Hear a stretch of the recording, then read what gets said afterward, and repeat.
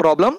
Show that 1 minus tan square a is divided by cot square a minus 1 is equal to tan square a.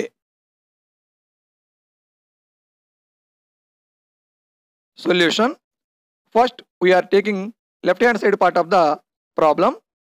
So, LHS is equal to 1 minus tan square a by cot square a minus 1. By observing, we will find that right hand side part contains only the term tan a. We know that cot a is equal to 1 by tan a. In the denominator, there is a chance to convert cot square a in terms of tan a.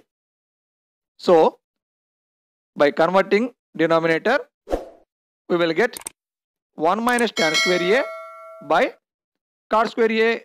It can be written as 1 by tan square a minus 1. Here, there is no need to change the numerator, but the denominator 1 by tan square a minus 1 can be write as 1 minus tan square a by tan square a.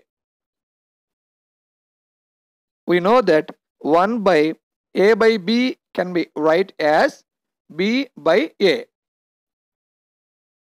By basing on this part can be write as 1 minus tan square a is multiplied by tan square a by 1 minus tan square a.